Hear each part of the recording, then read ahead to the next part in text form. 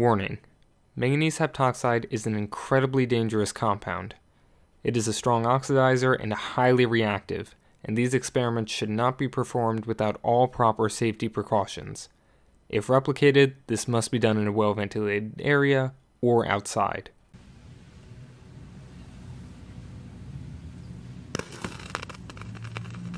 Today, I will be synthesizing and exploring the science behind a very dangerous chemical, manganese 7 oxide, better known as manganese heptoxide. This idea is actually derived from a Reddit thread in r/chemistry that asked, what chemical would be closest to the fictional green acid seen in cartoons?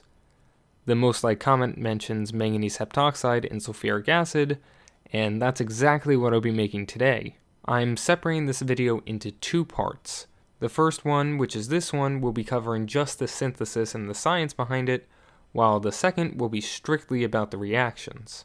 Before we begin, it's important to note just how dangerous this chemical is.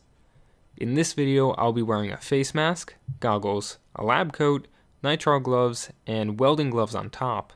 Getting this stuff anywhere on your skin would cause extreme chemical burns, which could lead to many health issues.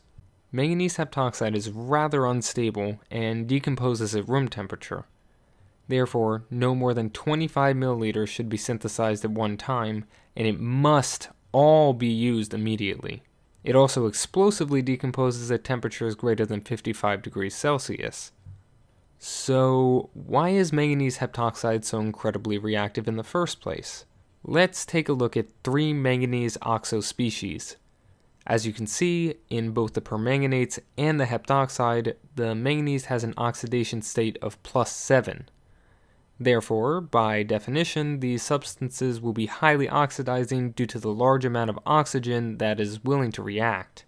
However, the permanganates are significantly more stable than the heptoxide, even at this maximum oxidation state. This can be explained simply by looking at their structure. It is far easier to cleave the oxygen holding together the two manganese 7 tetrahedra than the one on the permanganates. This makes the manganese heptoxide incredibly reactive and unstable. Because of its reactivity, manganese heptoxide must only be synthesized with inorganic equipment, such as metals, preferably stainless steel, or glass. Plastics and other organic compounds can easily be oxidized, likely resulting in a chemical fire. Now, let's get into the synthesis. Making manganese heptoxide is actually rather simple and only includes 2 chemicals, sulfuric acid and potassium permanganate. Plenty of glassware is also needed as well to contain the reaction. The amount of each used actually is rather arbitrary, and the purity of each doesn't really matter either.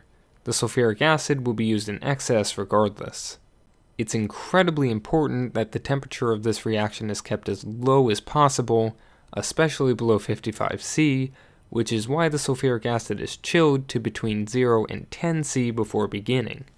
First, a decent amount of chilled sulfuric acid is added to a watch glass. Then, a small amount of potassium permanganate is added and gently stirred.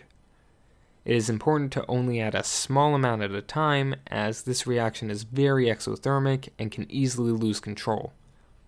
This also prevents the mixture from becoming too thick, which happens if too much potassium permanganate is added. More can be added as needed, as long as this is avoided. What's happening here is the potassium permanganate is reacting with the sulfuric acid to form permanganic acid, which is quickly dehydrated by the sulfuric acid to form the manganese heptoxide. The overall reaction is as shown, with byproducts of water and potassium bisulfate. Here are the mechanics of the reaction using the structures. The potassium permanganate loses the potassium ion and gains a hydrogen. Then the excess sulfuric acid performs a dehydration synthesis, removing a water and combining 2 permanganic acids at an oxygen vertex. This is another reason for the reactivity of this compound. While permanganic acid is mostly stable with 1 single bond, manganese heptoxide has 2 on 1 vertex. Therefore, the tetrahedra connected can rotate on these bonds, and they can break much easier. After the potassium permanganate and the sulfuric acid are combined, the synthesis of manganese heptoxide is complete. You can see that it is actually a nice green color along the edges, with a dark green in the center that looks almost black. It very well fits the description of the video game acid. To dispose of manganese heptoxide, simply place it in water. It'll decompose there into a beautiful pink manganese 4 oxide. It's important to let the solution sit for a while to ensure the complete destruction of the heptoxide. Make sure to check out part 2 of this video where I react manganese heptoxide with various substances, including a human flesh substitute. Here's a quick clip from that next part, which I'll link in the video description.